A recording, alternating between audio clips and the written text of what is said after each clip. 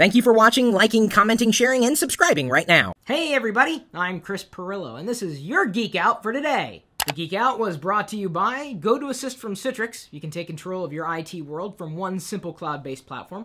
And with GoToAssist, you can keep all of your systems up and running while keeping all of your users supported at the same time. Provide live or unattended support from anywhere, even from your iPad. For a free 30-day trial, visit GoToAssist.com, click the Try It Free button, and use the promo code Pirillo. According to our official LockerGnome app, today's #1 user is Josh Noyce. Of course, Shadow LA05 is a close second. Will you be our #1 community member tomorrow? Well, download the LockerGnome app. The link is in the video description.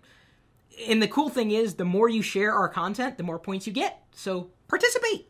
And if status isn't enough for you, well, we're giving away a 6-month Loot Crate subscription every week to one random person who shares all of this week's LockerGnome.com articles. And if you want, you can use the code LockerGnome and save 10% on a Loot Crate subscription right now. If I seem a bit frazzled to you today, it's because I just got back from 1940. I took a time machine. I uploaded that video to my Google Plus and Facebook account, and so you can watch me do my thing, as well as doing an unboxing, a special unboxing that I didn't do on YouTube. It was a lot of fun. And I'm better off knowing that I'm better off in the year 2012 than I would have been in 1940. Watch the video. I placed a link for it in the description. No, Chris, we didn't come here to click links to watch videos. We came here to watch videos. Well, you clicked the link somehow. Just click another link. What's it gonna hurt? What are you going to be doing tomorrow morning at 10 a.m. Pacific? You're going to be tuned into our YouTube channel because we're streaming live. We're going to be discussing Apple's series of announcements, not broadcasting the keynote. We are not legally able to do that.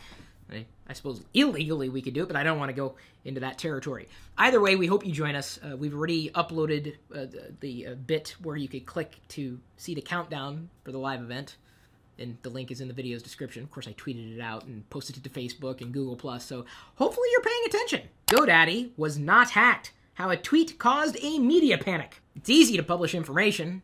Now, whether or not that's valid information, well, not many people really care about that. I mean, it's just like slagging GoDaddy as a company. Well, they're GoDaddy! Well, yeah, there are a lot of companies out there. Yeah, but they do things differently! Well, there are a lot of companies who do things differently. I don't like them! Okay, good for you. You know, if you went by the moral compass of any particular company leader, I'd bet that you wouldn't support many of the companies that you currently support. Just don't be a hypocrite, that's all. And when it comes to spreading information, this is one of the reasons why I do not generally like talking about rumors. It's like spreading misinformation, and that can hurt. I mean, just because you can push information out there doesn't mean you should. No rumors! Why video game journalism is failing us. Journalists are there to report the facts. But are they being unfair to new video games? I mean, if a video game comes along and it's not revolutionary, does that mean it's bad? No. If it's derivative, it may still be a good game for what it is, unless it's like a cheap knockoff. But do you listen to journalists when they write reviews? I'm not a journalist. Not even close, really. I'm not really a blogger. I'm just, someone who likes talking about stuff. I'm a talker. I think, really, you gotta cut these game developers some slack. If the game really, really genuinely sucks on its own, not compared to anything else, then there's something to be said about, writing it up and, really lambasting it. And using the word lambast, too. I think that's a word that we are not using frequently enough. But it just seems that video game journalism, at least according to Candace, the person who authored this particular article, is taking a turn for the worse. Have you ever written a video game review? What video game reviews do you appreciate more than others, and why? Robot suit helps wheelchair-bound walk. Wow, that is really amazing. Can you imagine a day where we don't necessarily have to rely on wheelchairs to get around, when we can have this type of mobility? I think that day is, well, it's kind of here. And this is good. Technology is improving lives where otherwise our lives would be interrupted. This is the type of technology that I love talking about and looking at and researching and sharing information on. This changes lives. Does a new phone change lives? To a certain degree. Does this change lives? Absolutely. I'm not mad. Just emphatic. How to collect movie prop replicas. Do you guys collect stuff? I have, a handful of items around my home office, but nothing from the movies, at least not that I know of. I'm reminded of the Big Bang Theory episode where they find a replica of the ring, one of the rings. Actually, it was a movie prop. I don't know if it was a replica. It was a real prop, allegedly, from the movies. It was a good episode. Anyway, no, I've never collected them. I've never even thought about it, but I'm glad to know that we now have a guide for getting into this. And you know what? That could be lucrative. You're looking for a way to make money? Figuring out how to do that stuff? Don't fear failure. Don't waste time. One of the things that I definitely love sharing with people is help, with their business efforts. This is one of the reasons I started nomies.com. And the number one thing I tell them, and I even mentioned this in the vlog the other day, in an ancillary way, it was more personal, but it could apply to business too. And technology, certainly. You're going to fail 99 times and succeed that one time out of 100. And technology is much the same way. For every 99 programs or apps that you try, one may work well. It's the same thing with hardware. 99 products are going to suck. That one is going to be, in your mind, successful. And that's just something to remember. Success is relative.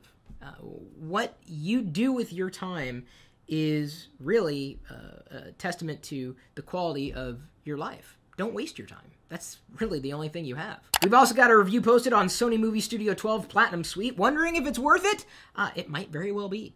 Sony is still cranking away. Personally, I use Final Cut Pro and iMovie right now. I'm recording this video live by way of iMovie to a MacBook Pro, but that Sony software's for Windows users. And hey, we love you, no matter if you use a version of Linux, Windows, or OS X, or none of the above. But I'm guessing you use one of those. And you probably have some video editing software that you like. And I hate editing video. I'm not even editing this video. Creighton is. Good job, Creighton. Give him a round of applause. Come on, invisible audience. Let's go. Let's go.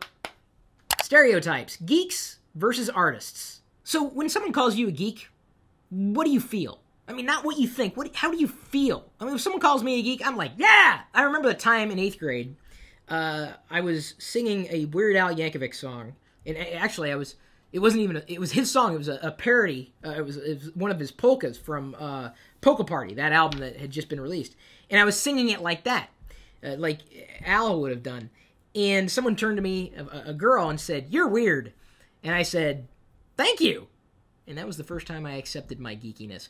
And I don't fall into that stereotype, or at least I don't try to. I just kind of am. And if people lump me into that category geek, cool. I call myself a geek because that's really the best label I have for me. And then that, forces me into mental boxes that people create for me, and that gets complicated and all that. But, I don't generally like falling into a stereotype. I am myself. You are yourself. But as we observe, stereotypes can be both good and bad. Do you consider yourself a geek? Do you fit the geek stereotype? And I'm asking this because I guess it's kind of an informal poll of the audience. If you do, how do you feel you fit that stereotype? Me? I'm just passionate about the things that I love. Like you. I'm passionate about loving you. Loving you is easy 'cause you're... Well, I don't know if you're beautiful. Big Think versus TED. You may have heard of TED before, but had you heard of Big Think? I know one of our commenters had not. And this is a series of, speeches that you can watch right now online and be inspired. People are doing amazing things. You want to talk about geeks, even if they don't consider themselves geeks. They know their subject. They are very intelligent and generally passionate.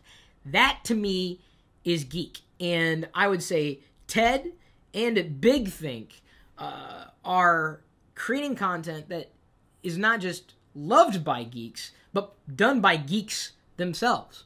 So it's certainly something you may want to check into if you have not yet already. Facebook Zuckerberg. Going HTML5 was a strategic mistake. Really? I'm still waiting for my Facebook app to load. Actually, I'm not. I have the new version, which is slightly faster. There's a new YouTube app for iPhone and iPod Touches available, and an iPad version is on its way, according to Google themselves, and we knew this was coming. The iOS YouTube app has sucked for a long time, and largely because Apple controlled it. Yes, I'm pretty much saying that Apple sucks, at least as far as that YouTube app was concerned. I downloaded it immediately. If you haven't yet, give it a shot. It's fun. It's YouTube. It's easy, and it will hopefully allow you to discover more content that you're, oh, look at that. I'm interested in that. Well, that's a video of me. I'm not so interested in that, but there's a Lego video right there. I'm definitely interested in that. Oh, Eddie Izzard. Izzard. I'm interested in that too. Wow. YouTube knows me so well. Download the app. Windows Store now open to all developers in 120 markets. This is good news. Now all we need are some Windows 8 devices, and we'll see if anybody buys anything, or what they buy, or what they download. I think this is good news. I'm kind of excited. Yes, I am. It has nothing to do with Apple. That's Microsoft, man. Although I am cheesed off at someone at Microsoft. They filed a DMCA complaint against one of our articles on lockergnome.com. We were talking about an earlier build of Windows, and Google initiated the request. They did a takedown, and I was like, whoa, whoa, whoa, whoa. Every bit of content on this page is legit. I took the screen cap and posted it to Google+. I wasn't happy about that, so I was a little disappointed in Microsoft, or at least whoever did that. I don't know why.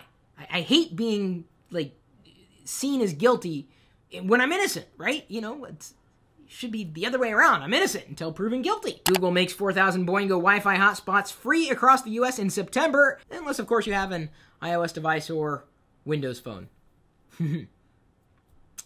Funny, Google. Really funny. Look at that. I'm using Google Chrome. I was just using Google Plus a second ago. I like Google.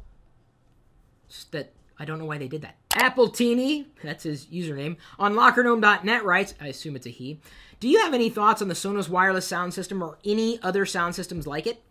I love the Sonos wireless sound system. They sent a few review units years ago, and we use it pretty much every day. We have it connected in our bedroom and then have it piped into the music, usually piped into the bathroom. Diana usually has it playing as she's putting on makeup, and she loves it. Easy to control. They've got great iOS support, and they support a variety of services that we use, primarily Pandora. So if you're going to go with a wireless sound system, Sonos is pretty much the top, at least as far as my experience dictates. Rocketnater from lockergnome.net writes, which would generate more heat inside and which would last me a longer period of time based on average usage, an all-in-one computer or a computer tower? Depends on how each one was engineered. I mean, you're talking about an all-in-one computer. You're talking about the heat potentially from the screen as well as from the components. So hopefully there's good heat dissipation engineering going on in that particular system. A computer tower is a completely different beast, right? And you got a different airflow dynamic. There's a possibility that a computer tower may generate or collect a lot more dust inside, which of course could compound any heat issues. You know, I'm of the mindset, and I could be alone, that I think towers are going away. It's less about, you know, which is going to generate more heat, because that, again, is going to be contingent on so many variables. I can't answer that question fully. But I think towers are dying. I mean, they're just... Don't shoot the messenger, okay? You might dislike the fact that they're going away, but that doesn't change the fact that fewer people are interested in desktop computers. All-in-one devices are certainly prevalent, and I don't think they're going to disappear anytime soon. Those are the computers of the future. So if you want to future-proof yourself, I'd probably go with an all-in-one. Unless you want to mod the crap out of it, then go with a tower. Alpha Mike from lockergnome.net writes, should I use WordPress, build a CMS from scratch over time, or spend the money on services like Squarespace? It depends. I'm currently on WordPress. I'm happy-ish. Not thrilled. Squarespace is better if you don't want to muck with code and you just want to produce content. You can produce good content, and the platform provides you the tools that you need to accomplish your goals. You could build a CMS from scratch. I wouldn't necessarily recommend doing that unless you are a very skilled programmer. I would start with, WordPress and build your way from there. But if you're not a programmer at all, I might actually recommend Squarespace, even though it's not very open as WordPress. You might not care. Thanks again for participating, guys. Thank you for commenting, asking questions, participating, sharing, liking. We love it all. We'll see you later.